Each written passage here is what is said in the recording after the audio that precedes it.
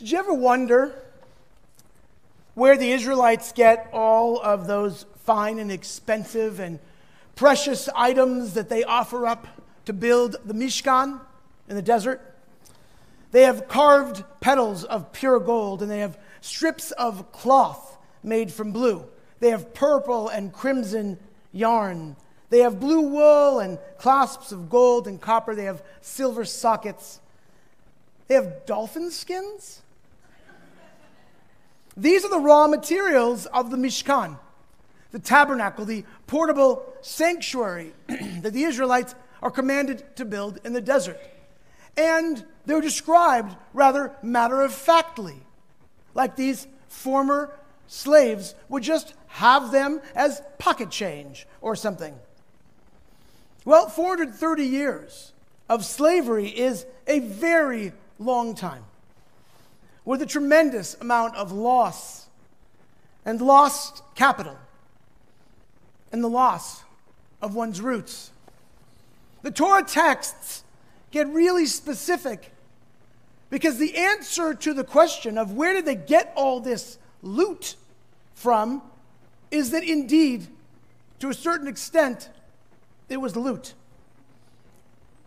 On the way out of Egypt, the Torah emphasizes that the Israelites get these things from the Egyptians. The Torah specifically describes that God will make this favorable in the eyes of the Egyptians. That the Israelites are to, and there's a debate about the meaning of the word, they're either to ask for or to borrow pure gold, silver, and lots and lots and lots of precious materials. Is right. But God doesn't just describe this to the Israelites as they're leaving Egypt. God tells this to Moses. God says to Moses at the burning bush that the Israelites will indeed go out, but they will not go out empty-handed. And it even suggests, it says that the Israelites emptied out the Egyptians. But God doesn't say this just to Moses. God says this to Abram, not Abraham. Abram, where he hasn't even yet had a chance to have his name changed. He's just Abram. And he is told that this people that's going to be this great and wonderful people that's going to number the stars of the sky. It will be an alien people in an alien land, and it will be persecuted and oppressed, but it will go out, and when it goes out, it will not go out empty-handed. Now, if you think this is just limited to the Torah, it's not. 1,000 years after the Exodus is said to have happened, the rabbis who are writing the Talmud imagine a scene, a moment under Alexander the Great, in which the Egyptians of that time bring a lawsuit against Israel. And they quote the Torah. They're reading the Torah, and they see that we Jews read this story over and over every year. Almost like they're offended, like we're bragging about it. Ha ha! We had all this stuff from the Egyptians. And so the Egyptians, in front of Alexander the Great, say, give it back. So a Jew, in this rabbinic imagination, walks up and says, let me take a crack at it. So he says to the Egyptians, where are you getting this from? And the Egyptians say, your Torah. And he says, okay, but let me also quote something else from our Torah. And the Israelites' time in Egypt was 430 years. Give us payment for the labor of 600,000 whom you enslaved for 430 years. Alexander the Great looks to the Egyptians and says, yeah! And the Egyptians say, we need to study this. But the next thing they know, according to this story, the Egyptians leave thousands and thousands and thousands of acres of seeded lands and vineyards.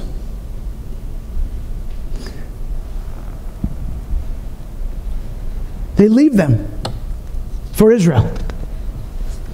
The Midrash piles on. It says that we Jews, that we left each with 90 Libyan donkeys, abandoned fields, and donkeys, 40 acres and a mule. In the Jewish imagination, the Egyptians recognized that what they give Israel wasn't nearly enough for all that had been stolen from them. At least 10 generations of stolen identity, roots, knowledge of self, the dignity of individuals, couples and families, people treated like chattel. And 1,000 years later, we Jews still believe that there's more restitution to be made. There's almost nothing you could do that would be enough.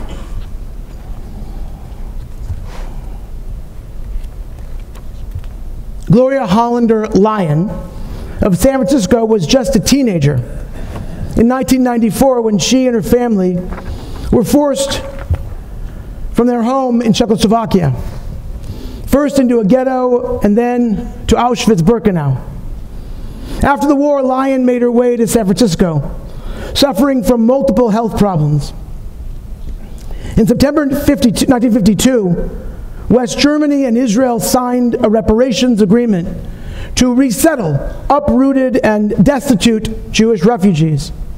Lyon applied in the mid-70s, and for the next 35 years, she received checks from the German government. It helped me buy what I needed, she said. She initially used the funds to pay for medical expenses and get herself settled. I think reparations softened the blow. To date, Germany has paid $70 billion, with a B, billion dollars to Jews around the world. They call it their Wiedergutmachung, which in German means literally making good again. West Germany paid the state of Israel $7 billion in annual installments that jump-started the new economy. By 1956, German war reparations represented 87.5% of Israel's state revenue. So given this historical record, can we limit this act of reparation to just us? Rabbi Abraham Joshua Heschel, who many of you have heard of or know of, the famous picture of him walking with Dr. Martin Luther King, Ralph Abernathy, John Lewis, in the march from Selma to Montgomery. Here you have these African-American men, and then this relatively pale-faced white Jewish man who kind of looks like Einstein walking with them. And when his more orthodox colleagues said to Heschel, "When did you pray? You were walking all day. When did you pray?" And he said, "My feet were praying." In 1963, Heschel wrote this to President John F. Kennedy: "I look forward to the privilege of being present at meeting tomorrow at 4 p.m. Likelihood exists that Negro problem will be like the weather. Everybody talks about it, but nobody does anything about it. Please demand of religious leaders personal involvement and not just solemn declaration. We forfeit the right to worship God as long as we continue to humiliate Negroes. Churches and synagogues have failed. They must repent. Ask of religious leaders to call for national repentance and personal sacrifice. Let religious leaders donate 1 month's salary toward a fund for Negro housing and education. I propose that you, Mr. President, declare a state of moral emergency. A Marshall Plan to aid Negroes is becoming a necessity. The hour calls for high moral grandeur and spiritual audacity. This is the call of the modern day prophet.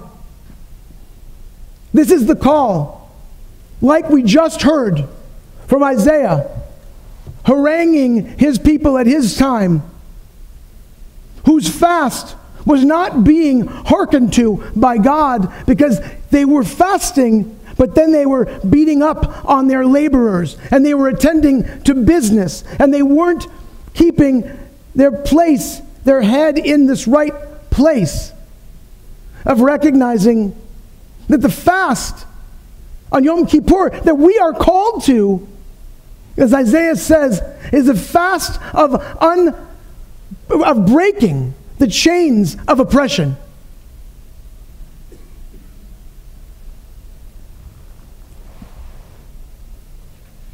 Judaism revolves around this concept. The most important piece of the Jewish story is the Exodus from Egypt. It's what everything in our tradition centers around. We remember it each day and each week. We remember it on Passover. We remember it on Shavuot. We remember it all year long. We are obsessed with freedom. And by the way, in case we missed that these stories should elicit empathy for us, within us, for others who experience the same plight, the Torah doesn't lay back and say, oh, they'll get it. No. It says over 36 times, Ve'ahavta et hager. You shall love the stranger because you were strangers in the land of Egypt. And today we read, Atem titzavim hayom kulchem. You, we stand this day, all of us, with an Erev Rav, a mixed multitude of oppressed peoples who are described to have come forth out of Egypt.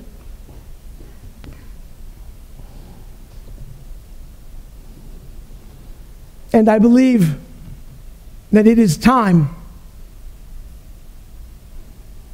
that we, American Jews, recognize that we cannot pretend that this isn't our problem. Imagine for a moment that a shift in history leads to the vast majority of American Jews coming from North Africa and the Middle East with dark skin and North African and Middle Eastern features. Do you honestly believe that we, the American Jewish community, would be as successful as we are today in America?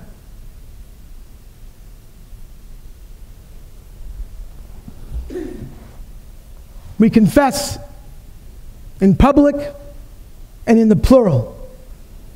Ashamnu Bagadnu, Gazalnu, Tefalnu Shaker. We betray, we steal, we scorn, we act perversely, we are cruel, we scheme, we defy, we corrupt, we spoil, we lead others astray. In a free society, as Heschel taught us, some are guilty, but all are responsible. Later in our service, we will read, I reflect on the harm I have done to the world around me. Through my failure to take time to educate myself about complex social problems, through my failure to do my part as an active citizen and make my voice heard, through resigning myself to the way things are rather than working for change, through succumbing to racism and disdaining those different from myself. So how do we respond? What do we do? What is our version of a Wiedergutmachung, making things good again? The good news is we have a 4-part process that is provided to us by our tradition. We must admit, we must seek to make restitution, we must seek forgiveness, and we must try to not repeat the same mistakes again. First is admission. We have to be willing to say aloud, this is a problem. When the vast majority of beggars in Houston streets are dark-skinned people of color, this is a problem. It is not the way things are supposed to be or the way things just turned out. It is a problem. The fact that I've never experienced walking into a store and feeling like I have someone else's eyes on me, worried about what I might do just because of the color of my skin, that's a problem. My light skin is a privilege because I am not barred or deterred or questioned or challenged about where I want to go in public just because of my skin.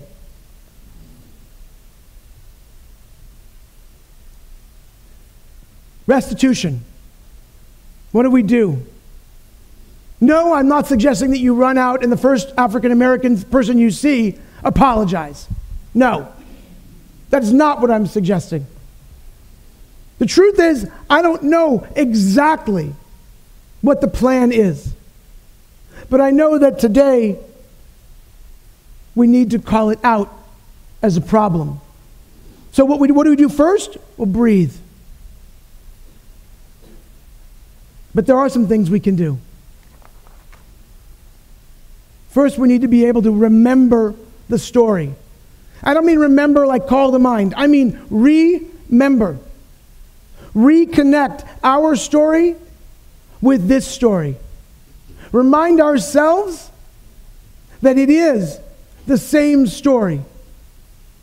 Only we have an accident of light skin. What role can we play? First of all, let's start with a simple one. Maybe it's not so simple. Officially, from here on out, the word Schwarze is no longer allowed. In any context, in any way, in any shape and form, it is essentially the Yiddish version of the N-word. So we need to stop. Secondly, we need to remind ourselves of our story, of our history. That German-speaking Jews came here in the 19th century during the time when slavery was still fully legal in the South. And these German-speaking brethren of probably many of us became very successful in the textile business. Where did those materials come from? They came from the South. They were made by slaves. in Eastern European Jews in the early part of the 20th century, those materials came from the Jim Crow South. The GI Bill that helped so many Jewish Americans afford college and a first home was systematically denied to African Americans. And I'm not saying that it is white Jewish people's fault. This isn't about fault or blame. This is about recognizing the history.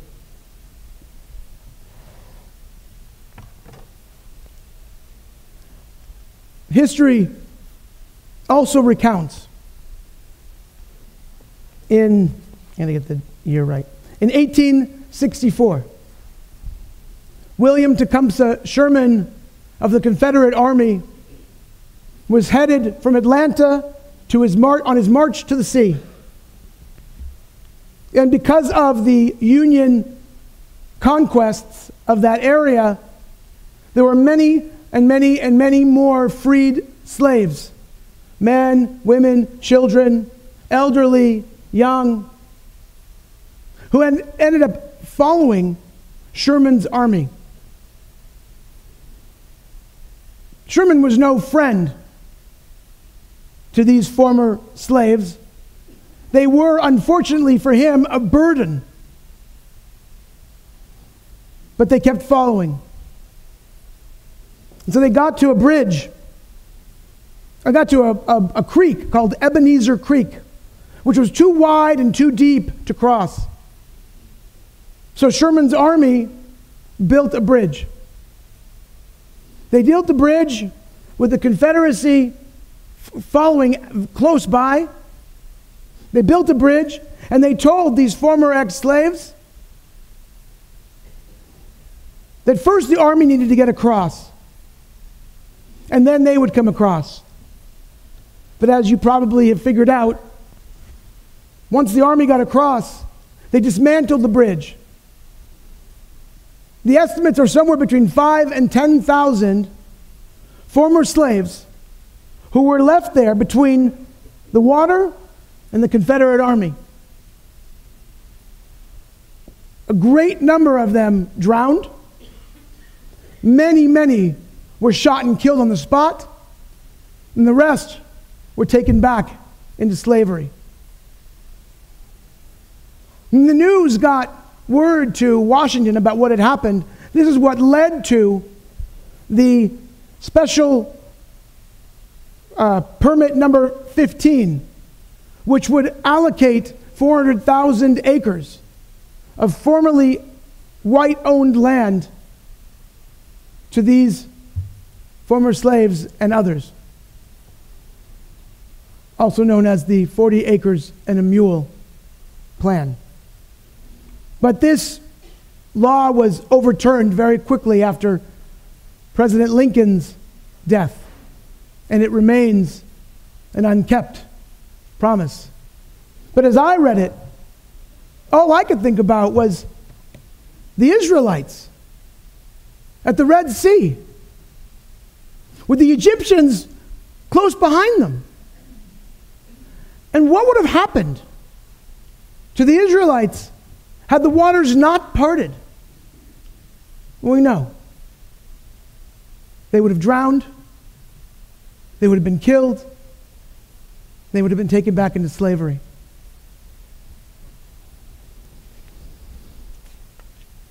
Hayom nitzavim hayom kulchem.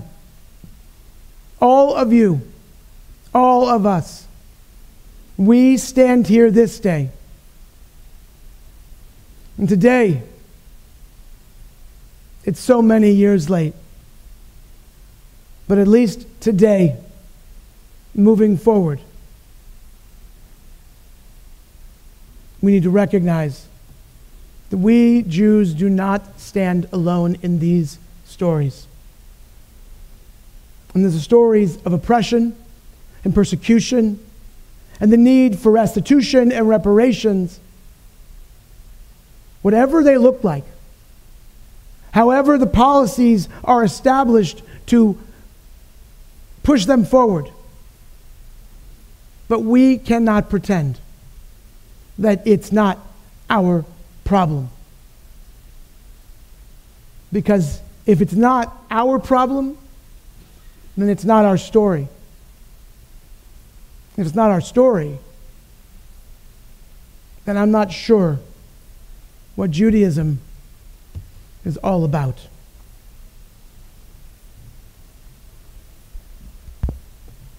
May we find the wherewithal and the strength to fight against the forces in our society that would rather these things not be talked about, not be brought up.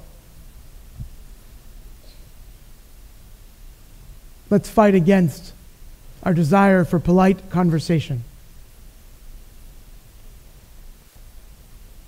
and say it straight.